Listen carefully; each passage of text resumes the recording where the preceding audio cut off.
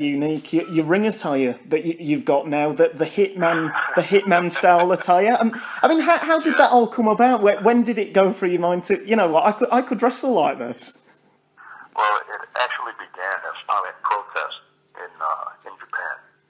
There was a business practice I disagreed with, and it was my silent protest and my final performance in New Japan Pro Wrestling. And I did it as an image replication, and I didn't realize it would end up catching as much attention as it did. And when I did it, despite the fact that my in-ring style draws attention, this became captivating because it was completely different than everyone else, but the difficulty in working in an outfit such as that, but still being able to perform in the fashion of which I did, that seemed to be captivating to the viewers. I was approached in returning to Global. I was approached in returning as the image, and I was all for it because this is, again, a new era, a new time, and because I can perform in the fashion that I do, now I can do it way more efficiently because I have so much more experience.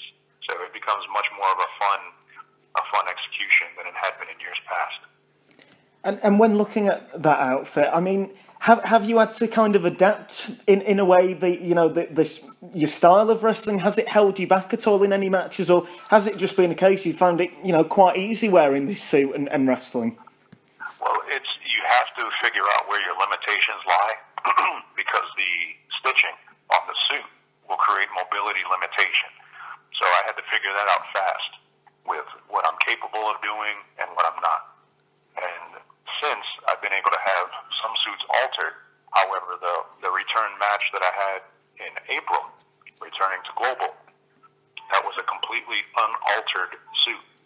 So I had to really figure out fast what I was capable of doing and what I wasn't.